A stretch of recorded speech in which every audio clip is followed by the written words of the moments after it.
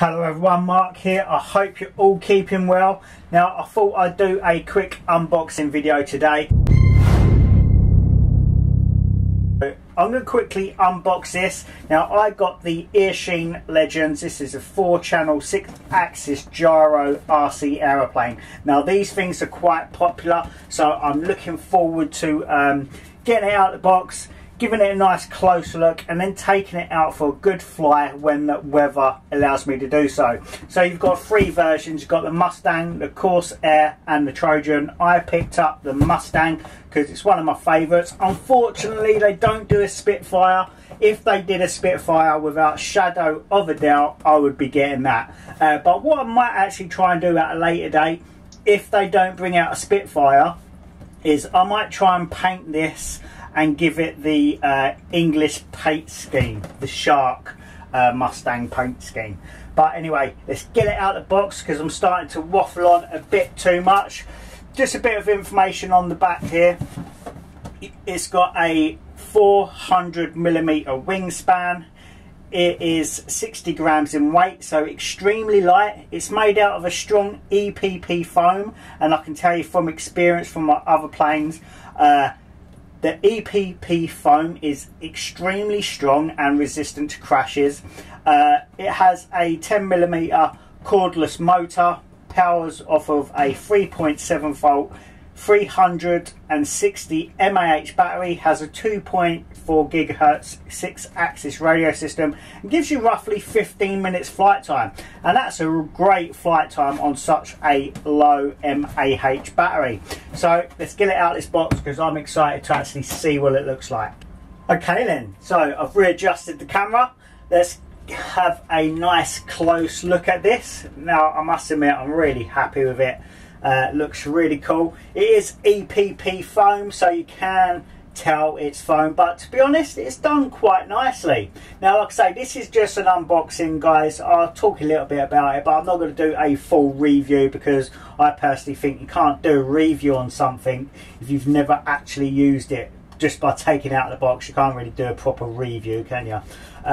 But yeah, so I'll take it out as soon as the weather lets me, and then I will do a follow-up review. But I am so impressed with how it looks. It's so cool, and like I say, it is a 4-channel, so you've got your ailerons on the wings here, you've got your rudder, your elevator, and obviously your propeller here. So yeah, it's going to be doing some really cool 3D flying. It's much better than my my other airplane. I'll quickly show you my other one. This is my Train Star. Now this is only a 3-channel airplane. Really good fun. Still does loops, but I wanted something a bit more acrobatic, a bit more true to scale, and this really does tick those boxes. I'll give you a quick look underneath here. You've got a servo which obviously operates your aileron. You've got another servo there operates your elevator and your rudder. It's your battery compartment, just like so, and it runs off of these 3.7 volt 360 mAh lipo batteries. I've got loads of these because basically my little drones run off of these as well. So yeah, got loads of those. I did order the 3 battery version, so there should be spare batteries. Yep, spare batteries in the transmitter. And as we've got the transmitter in my hand, why don't we have a quick look at that? It's just a basic cheap transmitter, quite a plasticky feel, but it's the same transmitter as my Train Star, and it actually does the job. It's not a professional transmitter, but you can actually bind these to some proper transmitters as well, which is another good thing. But you've got an aerobatic mode here, so if you press that, press left or right or up and down, you can do flips or rolls. But because it is a 4-channel aeroplane, you can turn the gyro off and have it in full acro mode.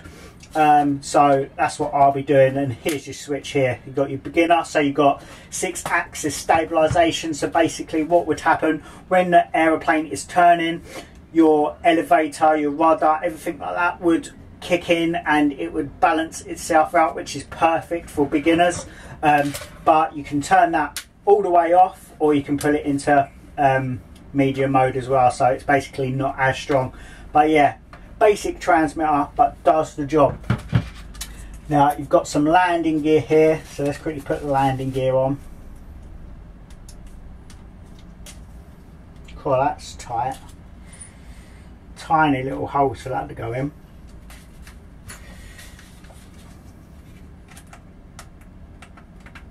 Just like so. And then you got some screws that you would screw the landing gear into place, bend them into the right position, and job done. But that is it. That looks so cool. So cool.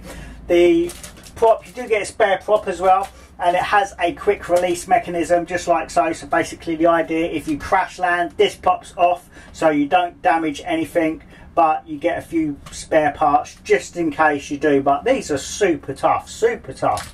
I'm really impressed with that. That looks so cool. It's going to look really cool in the air as well. And like I say, guys, once I've flown it, as soon as the weather gets a little bit better, I'll do a follow-up review anyway. But that's it for me, guys. Just wanted to do a quick unboxing. Okay, so that's it for me, guys. Thank you so much for watching. Happy RCing and stay safe. Take care. Bye-bye.